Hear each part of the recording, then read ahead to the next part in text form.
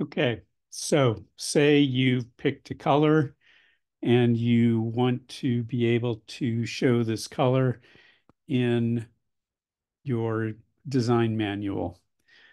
So this is the color, for instance. I'm in Photoshop.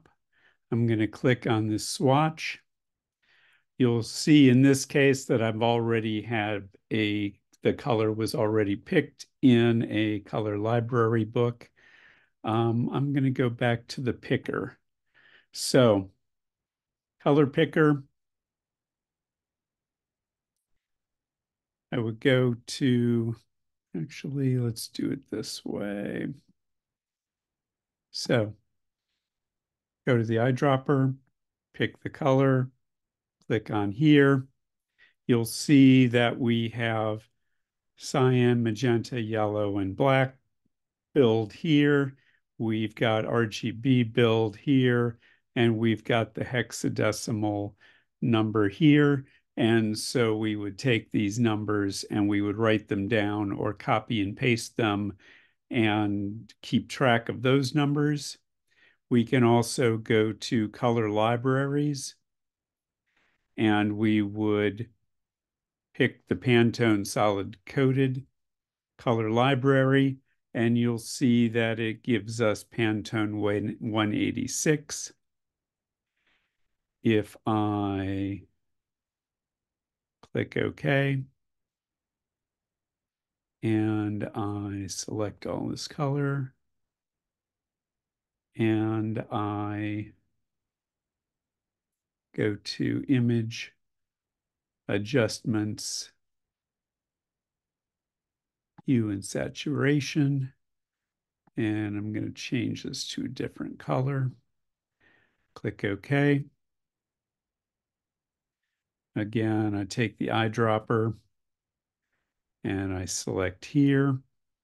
Again, it gives me CMYK, RGB, and hexadecimal values for this particular color.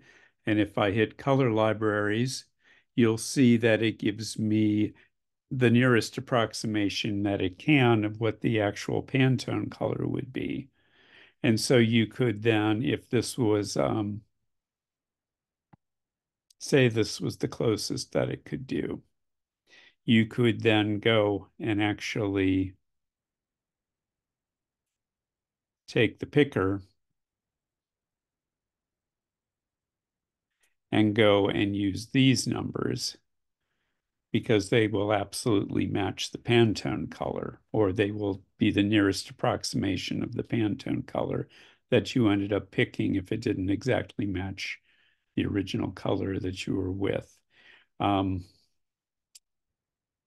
Hope that makes sense. Okay. And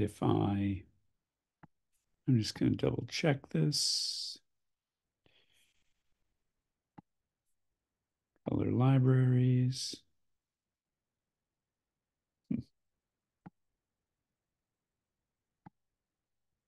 Right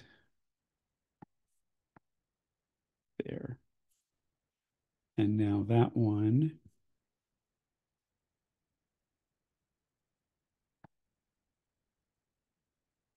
240, picker, and slightly different color values.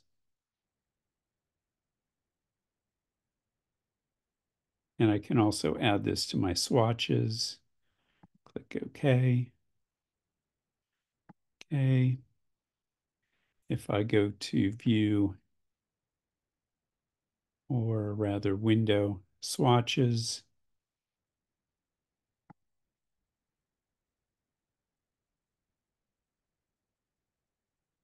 you'll see that there's the swatch.